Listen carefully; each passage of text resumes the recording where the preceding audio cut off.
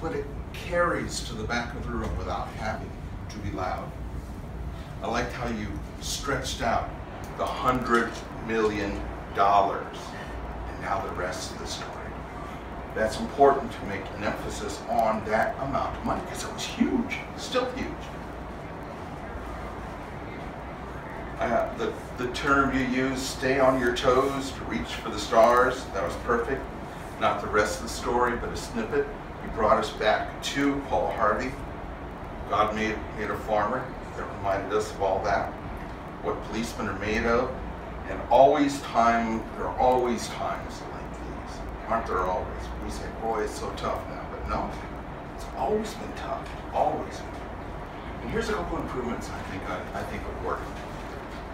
When you said there was a knock on the door, you've got this perfect thing right here. There's a knock on the door.